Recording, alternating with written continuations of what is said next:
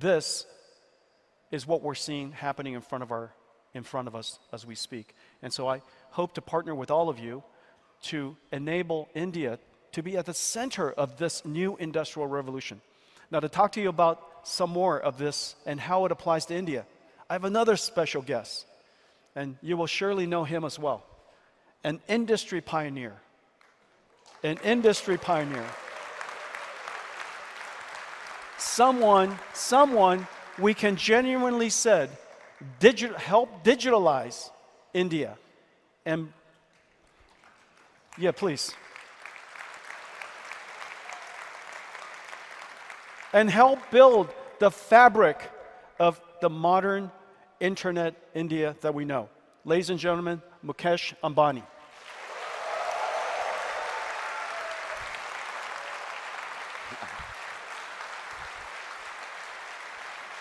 My friend. Mukesh. How are you? So good. Very nice to see you. Very, very nice to see you. Please, sit down. Well, you know, this morning we've been talking about AI. Mm-hmm. And the last time you and I spent time together, we were talking about AI. And the time before that, we were talking about AI. And now you could see we don't really have much to talk about aside from AI. And no one has contributed more, Mukesh, to help India become a high-tech and a deep-tech India. Now, you're at the beginning of that journey. You have great aspirations. I know you have deep aspirations to help India become a deep tech industry. And what gives you that conviction, and why is artificial intelligence that moment for India? So Jensen, first let me welcome you to our city of Mumbai, a city with a large heart. We are in what is the Jio World Center, which is new, which is built by my wife. So if I don't say it's built by my wife, I was instructed to say that. I'm at her house? Her house is bigger than your house. And I thought your house was pretty big. Just so you know, from Mukesh's house, I could see my house in California. So, and you know, while I was listening to you, you talked about NVIDIA being an exotic place. And I was thinking that when you are in India, I've got to give you my version of what NVIDIA means to me. And I was just thinking about it backstage.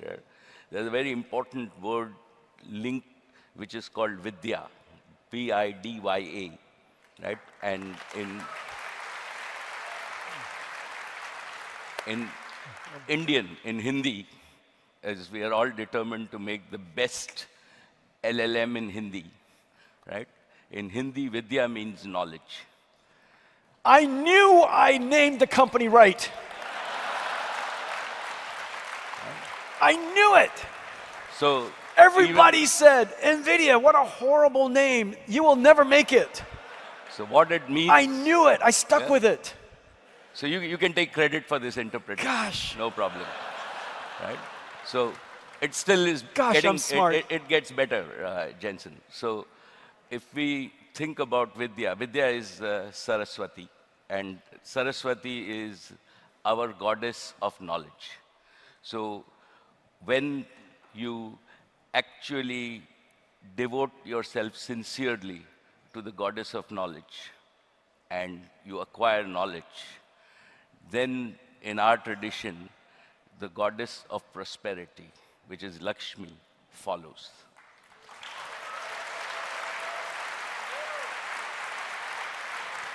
So what you are doing 32 years ago, I knew this.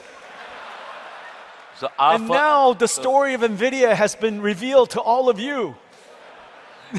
So our first principles, right, are what you are driving. Thank you. Is the knowledge revolution converting into the into what I call the intelligence revolution.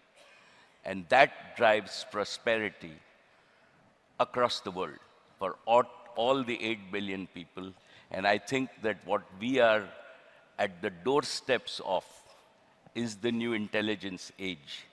And on behalf of everybody, I am very proud to have you as my friend, and welcome to India, and thank you for actually contributing to the world to bring the intelligence age in our lifetime, and hopefully, together with everybody, this can drive to more prosperity for all the 8 billion people in the world, and particularly the 1.5 billion people in India.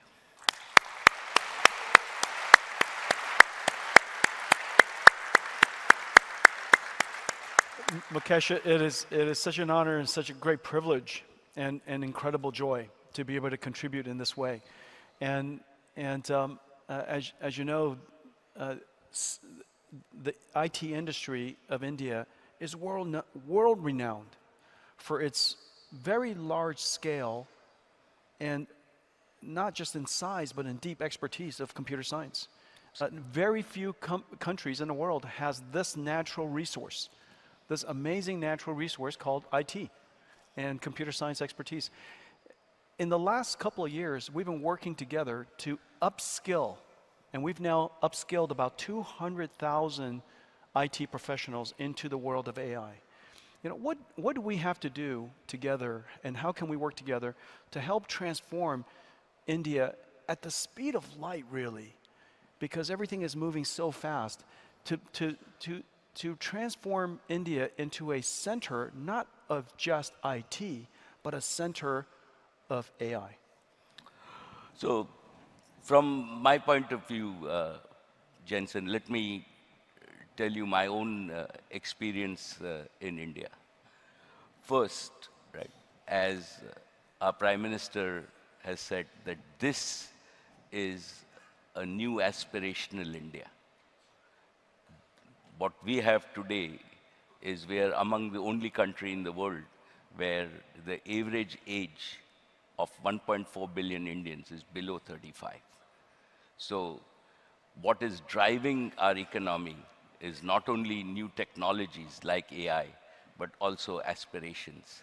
And I believe that, you know the Prime Minister, and I believe that his leadership in terms of converting India to a premier digital society has been vital and continues to drive activity at the ground level. So it's demography, it's leadership. The third factor is that we as Indians have the raw talent. You talked about converting 200,000 people into this, but I believe there are millions, right? If we now see India has become home, right, among all the companies across the world, our fastest growing industry is global competency centers. So we do space research in India, we do pharmaceutical research in India. I'm sure that you're thinking of building chips in India. That's right. We are in our own energy industry, we do bioenergy industry. All the energy majors, Shell, BP, right, actually do their innovation in India. So India is fast becoming an innovation hub for the world in terms of where we are and not the manufacturing hub. And so you know, we have over 10,000 engineers here in India ourselves. So that's like our challenge. What we also have is, we also have what I call the necessary infrastructure, and we've been fortunate that we have the connectivity infrastructure, which is equivalent to the roads. So if you don't have roads, you will not reach your destination. So I believe that today, apart from the US and China, right, India has the best digital connectivity infrastructure, 4G, 5G, and broadband in the world. Yeah. Right. When people talk about Jio, And we said Jio took India from number 158 in the world to number 1 in the world in 8 years. We, as a single company, didn't know anything about this domain, right? But today, we are the largest data company in the world, right? Yeah. Our volumes are equivalent to AT&T, T-Mobile, and Verizon combined. Yeah. So,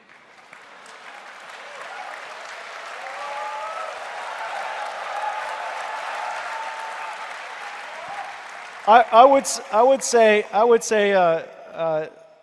size of local market is quite an advantage. but let me tell you, like, the most satisfying piece, and Well, having 1.5 billion and the customers best part, would do it. the best part's still coming. That's pretty Jensen. satisfying. So the most satisfying piece is that as Jio, we delivered about 16 exabytes of data this year, or we will deliver this year. And the average, in the US, you pay $5 a GB. In the world average for data is about $3.50 a GB. In India, Jio delivers data at 15 cents a GB. And what that means is Do you encourage your customers to use their phones? we do. And what really that means, Jensen, is a perpetual value. Yeah. Right? That technology has delivered customer value Yeah. of between $500 and $700 billion a year on year, every year, And this to is Indians. And this is the gift of technology Yeah. to the people of India. Yeah. And this is what you described as intelligence, we can do to actually bring prosperity to all the people and bring equality to the world. And that is the opportunity, why I described this. Yeah. And this is the reason that India will be one of the biggest intelligence markets. And it's not only our aspirations, but I think it is just the raw gene pool and the raw gene power that exists in India, the youth power that exists in India, that is actually going to and drive yeah. intelligence, and this is a hopefully very- once we drive Yeah. intelligence for our domestic market, right, Yeah. we will use intelligent services beyond software to integrate with the rest of the world. That's right. And Indians now will not only export CEOs to the world's largest companies, but hundreds of millions of Indians. And It's true. It's true. All of my colleagues, all of my friends back home, they're all Indians. All of my CEOs. And Yeah. hundreds of millions will deliver to Satya the world and AI Sundar services and, yeah, to Shantanu. help a better world. Yeah. And that is why your being here, Thank you. right, is important. Your commitment to this country is important, and working together, right? This cannot be done by any one company, any one individual, but we all have to work together to bring this intelligence age safely to the world so that we can create a more equal world, a prosperous world, and allow the global south to catch up with the rest of the world. Yeah, that's really terrific.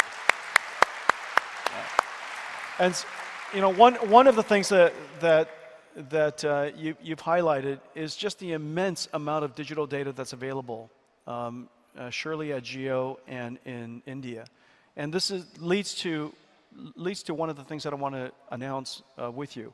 As you know, in order to lead in artificial intelligence, you need to have AI model technology that India has. You need to have data, massive quantities of data. And using the last thing you need is AI infrastructure. And we're announcing that Reliance and NVIDIA are partnering to build AI infrastructure here in India. Absolutely. And then the thing that I will say is that in order ultimately to create that into a flywheel is one of the great advantages that India has, which is a very large population of users. And so now you have the fundamental ingredients, AI, data, and AI infrastructure, and you have a large population of users that ultimately creates your AI flywheel. The thing that I really love, and when I met Modi ji, the first time he asked me to meet his cabinet was this has got to be about 6 years ago. He asked me to address his cabinet about artificial intelligence. And I was so surprised. It was literally the first time any government leader, any national leaders asked me to address his cabinet on this particular topic. It was long before anybody was talking about artificial intelligence. And my last visit with him, he said this, and it was really quite profound. He said, I was explaining to him the concept of AI infrastructure and why it's essential for every nation to have their own AI infrastructure, like their own communication, their internet infrastructure, their roads, like energy, of course, and of course, intelligence should be part of your infrastructure, and the manufacturing of intelligence should be part of your infrastructure. And he said this, he said, it makes complete sense that India should manufacture its own AI, manufacture your own AI. You should not outsource, you should not export data to import intelligence. That India should not export data to import intelligence. And he said, absolutely. And Modi ji said, it's like India should not just export flour to import bread. We should add value to the data ourselves. And the partnership that we have is to start that journey, to build the underlying infrastructure so that India could have your own infrastructure. You surely have your own computer science expertise. And you also have your data, you have a giant population of users to drive that flywheel. And then one more comment. This is the thing that he was most inspired by 6 years ago. He said that artificial intelligence has the ability to elevate the entire population of India. And the reason for that, I was talking earlier to him about the fact that there are so few people in the world who knows how to program a computer. Programming is not easy. Here in India, it's the largest population of programmers in the world. However, still programming is not easy. Most people don't know how to program Python or C++ or Pascal or Fortran or Java, but everyone knows how to program an intelligence. And so the ability to program computers is available to a small population, but the ability to program AI is something that everyone can do. And if AI could be put into the hands of every citizen, it would elevate and put into the hands of everyone this incredible capability you and I get the benefit from, called computers. And this computer could now benefit everybody in society. And that, he explained that back to me. Yeah. Absolutely. And I think that is why I started by saying that we are very fortunate to have a visionary leader who believes not only in vision, but in execution. Yeah. And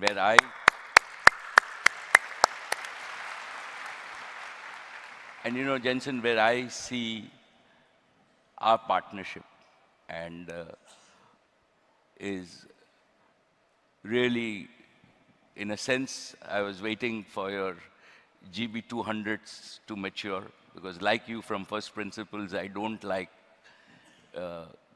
doing anything but the best technology. And now your GB200, right, is undoubtedly the best technology. Mukesh, and I'm looking forward. All of my technology is the best technology. India, including the next one. India will start with what is the absolute best that you have, and I'm happy to, like, what we are doing at Jamnagar is we are now ready for big scale up. So we are building infrastructure, right? And we think big, so we're building infrastructure for 1 gigawatt, which can be expandable to multiple gigawatts at one location. We already have the green power so that we are not dependent on anybody else for power. We are building this so that we can scale this, and as your multiple order of magnitude technologies come, we will build our infrastructure, and we will, one important piece that I believe is important is that for India and Indians, right, we have to repeat a Jio for intelligence to be really affordable, available to the common people. Yeah. Yeah. And towards that, it is important that we design and build infrastructure so that to use AI, our customers don't have to change a phone, don't have to change their computers, but they can still get good quality AI, and we take the burden of putting that infrastructure together. Yeah. And I think that is what we are counting on you and us to do. On top of that, right, I have, again, great respect for my friend Mark Zuckerberg, because by bringing open source to the world of intelligence, he has given, everybody the opportunity to participate in this revolution. Yeah, and Llama to be 3 has state of the art. activated every single company, every single industry around the world. It's incredible. And what you have done with Llama 3 also, right? Thank you. Is, Yep. and all of us, we can build on top of that. And to my mind, this move of Mark will be written in the history, right? When we look at it 100 years from now, that open source, all the big things in the world have helped on open source. Like Linux was open source. Right. And I think that at least from an India point of view, right, we can use Llama as a base model. It allows all of us to develop on top of a state-of-the-art model, and surely then we can fine-tune, train, retrain, do everything else. And I am sure that there is somebody in this audience who is very bright and very young, and we will have, right, into the future, an Indian model, right, as you very rightly said, which might be 10x of Llama. And that will happen from India, and I hope and pray that our young people will do that. But to start off with, open source is great. That's right. On top of that, right, all your tools. So the foundry tools that we have, we are looking forward to a development center where we take core of your tools and train hundreds of thousands of developers in India to use all the enterprise tools, to use the Omniverse tools, so that we can really apply intelligence in a practical way. And to me, this is just the starting of this intelligence age. It's a multi-decadal journey. Mukesh is talking like an engineer. You guys, listen to him go. He's starting to sound like a 28-year-old engineer. What do you guys think? I like it. I like it. And that's why that's awesome. That's what we're going to do together. That's that's true. I can assure you that like we did in data, in a few years from now, right, we will surprise the world with what India and Indians can achieve in the intelligence market. Thank you. Mukesh,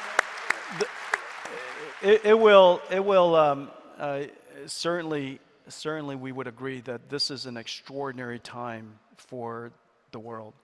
And this is an extraordinary opportunity for India to have precisely the conditions They have such a large population and large industry of computer scientists. At a time when this industry, the computing industry, is going to become the intelligence industry. Leveraging on everything that you have, leveraging on everything that you know, and your indigenous advantage, enormous amounts of data, a large population of consumers to drive that flywheel of intelligence to data, data to intelligence, intelligence to data, and have the national will to go do something about it. This is such an extraordinary time, and I am honored and privileged to be partnered with you to do this. And let's make it a promise today that we will work together so that India could take advantage of the intelligence revolution that's ahead of us. Okay, thank you very much. Thank you. Thank you. Thank you. Thank you so very much. Thank you. Ladies and gentlemen, Mukesh Ambani. Thank you. Thank you. Thank you. And Jensen, my friend, right? You are here only a few days before Diwali. Diwali is our new year. It is where we worship the goddess of prosperity. So on behalf of all of us, we wish you Thank you. a very, very prosperous new year, and to all of you, a happy Diwali and a happy New Year. Happy Diwali, everyone. Thank you. Thank you, my friend. Thank That was you. good.